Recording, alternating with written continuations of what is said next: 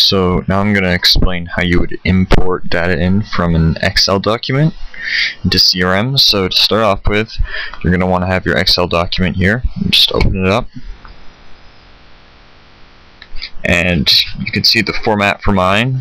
What's important about it is that I have these little titles for each column here, and then I have the data for the column.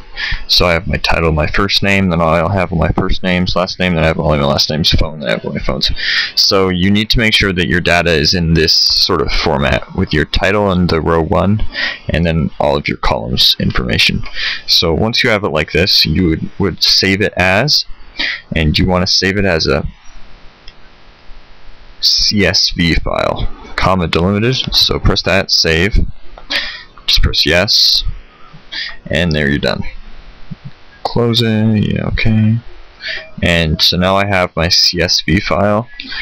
It's the exact same document, it's just in a different sort of format. So now I can go to CRM, and I can go to contacts, and I can go to import data. Import data. I'm going to choose my file. Make sure you choose the CSV one you saved. Press next, press next, press next. You're going to want to map this file. In this case, I'm going to want it to be importing contacts. So I press select contact, go to next. And now what I have to do is I have to map each Excel field to a CRM field. So if you remember how I had the title in the first row, it's showing the title each year from source field. So last name is going to automatically be mapped to last name.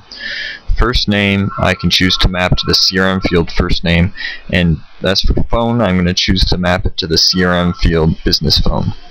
So once you have all your Excel fields mapped to your CRM fields, you can press next, and you can select whether to let CRM try to do duplicate detection. In the case of this, I'll say no. I submit it and press finish. Now it's going to start importing it. So what I do now is I can go to Workplace and go into Imports, and you can see here this is the import, and it's currently importing it. So this might take a while, so I'm just going to pause the video.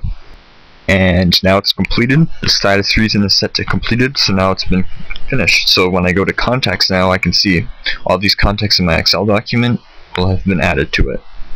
So a little bit more things you can do with this is if I want to go back to my import and undo it, I can click on the import and say delete all records imported to this entity during this report, and I can also just delete this sort of import history right here.